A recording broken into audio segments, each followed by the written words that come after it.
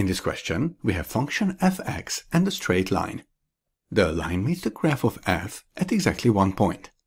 We have to show that m is equal to 4. There are 3 different methods that we can use to find the solution.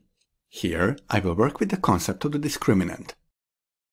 Based on the equation of the graph and the straight line, we can write that mx squared minus 2mx is equal to mx minus 9.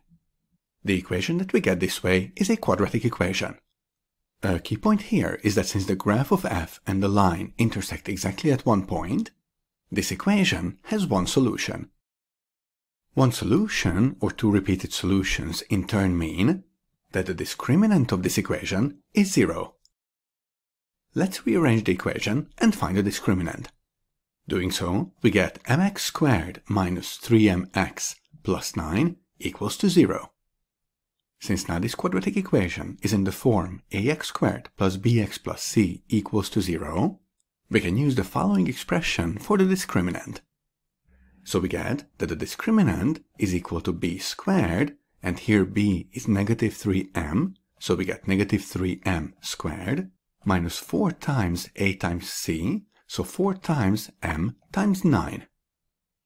Working further, we get 9m squared minus 36m. Factorizing gives us 9m multiplied by m minus 4, and as we explained earlier, this discriminant is equal to 0.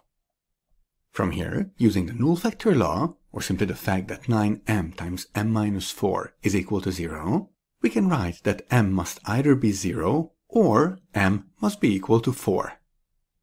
So one of our solutions here for m is 4, and this is what we wanted to show, but we still have to explain why m equals to 0 does not work here.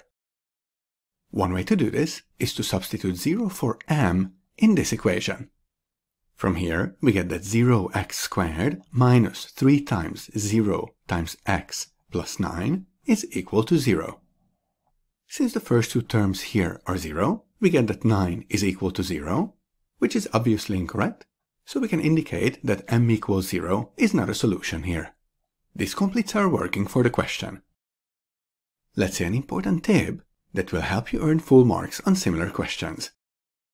Here we have a show that question, and on show that questions you are given the final result and you are asked to show the steps that lead to this result.